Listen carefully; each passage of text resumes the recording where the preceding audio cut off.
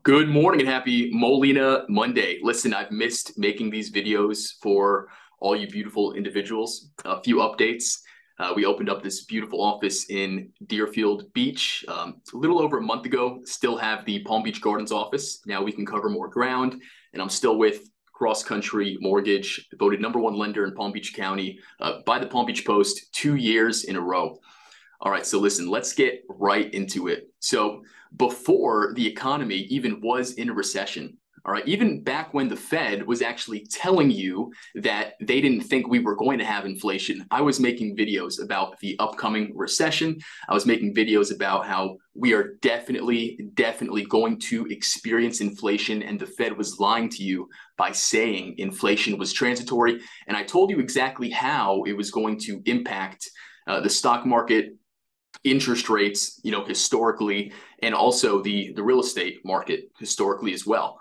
In fact, since I made my 2022 forecast, I was right about everything I said. All right, the stock market is down 20 to 25%, depending on which index you follow. Interest rates have gone up. And I just wanted to go over a few things because I think now more than ever, people need me to come back and really educate them on where the media is lacking truth and really not understanding the data and the real numbers. So let me break it down for you. Let's start off with this very interesting article by Robinhood. So Robinhood here says the housing paradox: as rates rain on properties parade, Americans are losing all around. All right. They said here homeowners are watching their net worth fall as soaring mortgage rates soften demand.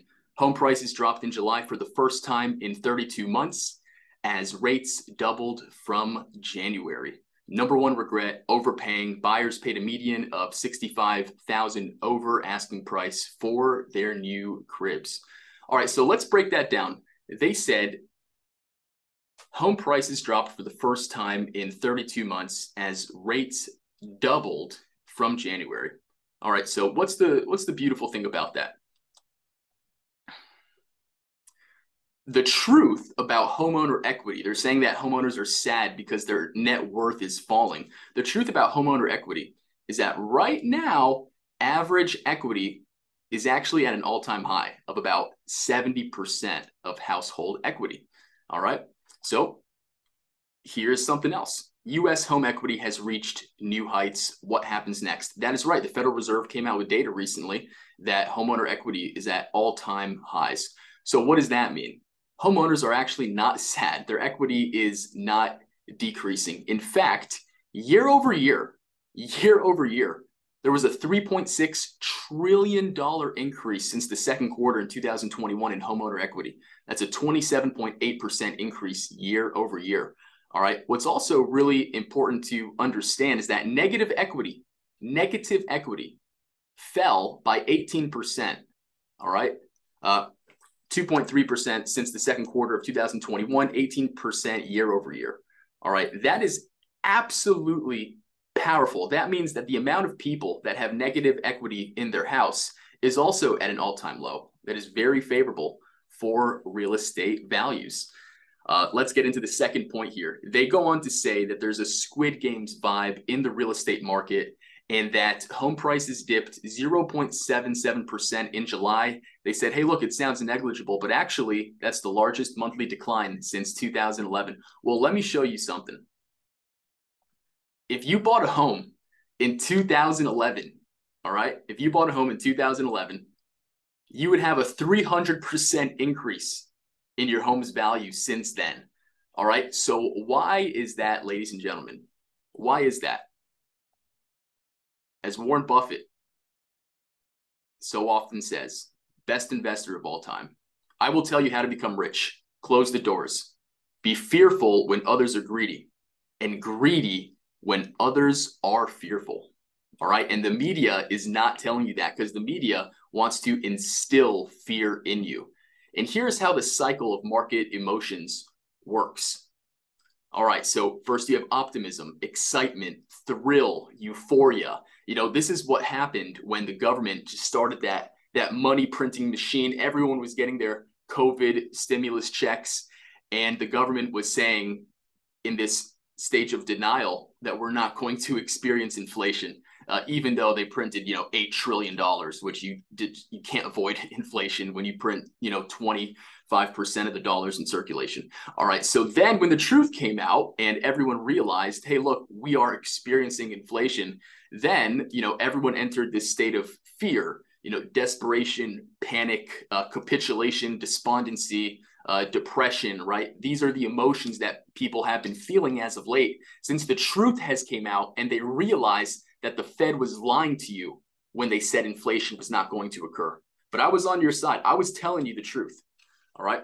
So the good news is, guys, if you are a true investor, you get excited in times like these because now is the best time to be a buyer. You could actually get offers accepted to the degree that you could not have gotten accepted in the past 2.5 years. So you're going to start to see this cycle here is going to continue, and it's going to go from depression. It's going to go to hope, to relief, to optimism. And what I really want to reiterate to you all is what I mentioned so strongly in my 2022 forecast is that here's what's going to happen. And here is how the media is going to completely misconstrue this. The real estate market had been a car going 200 miles an hour, all right, for about 1.5 years, ever since COVID happened. Now, real estate is still going to be a pretty fast car, 40 to 70 miles an hour. Why?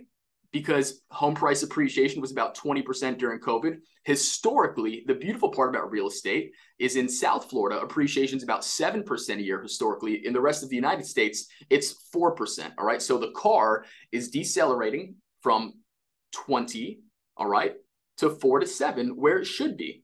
So here's where you should not get confused. Real estate values will not decline more than 10%, but there is going to be a deceleration where you have zero here. Anything below zero would be negative home prices, all right? And you have the 20 where it was, and it's decelerating to 4 to 7. It's not going to go below zero, all right? And something else that the media is completely misconstruing is housing inventory. Ladies and gentlemen, let's take a look at this graph right here, all right? The media was spinning out of control, and honestly, a lot of these big YouTube people talking about the real estate market that really don't know their stuff when it comes to real estate, we're talking about how inventory was skyrocketing, right? So inventory increased, yep, from April, about 409,000 homes for sale in the U.S. To about 800,000, 770. Guys, let me show you something. Inventory every single year increases between January to September.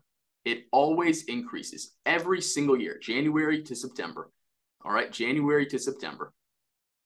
January to boom, boom, boom. This is COVID. This is an anomaly. And then guess what? It goes back to normal. All right, January, February to September. It always increases. And then what happens, guys? After September, which is historically the worst month in the stock market, so be fearful right now as well in the stock market, inventory decreases and then it increases. All right. So what's happening, ladies and gentlemen, is absolutely normal. And you want to focus on the fundamentals.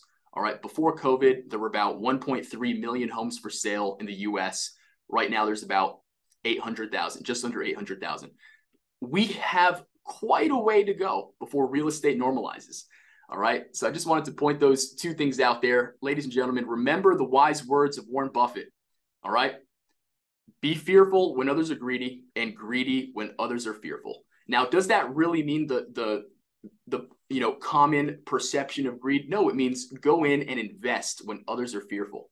All right. And be worried about the market when others are greedy. All right. And that's exactly what I've been saying, guys, for almost 3 years now to you on YouTube. All right. Is listen, the Fed was lying to you when they started printing the money and they said inflation was not going to happen. I told you it was going to happen. I told you the stock market was going to go down. I told you real estate values were going to normalize, and that's healthy. You should actually like that. If you're a buyer, you should get excited.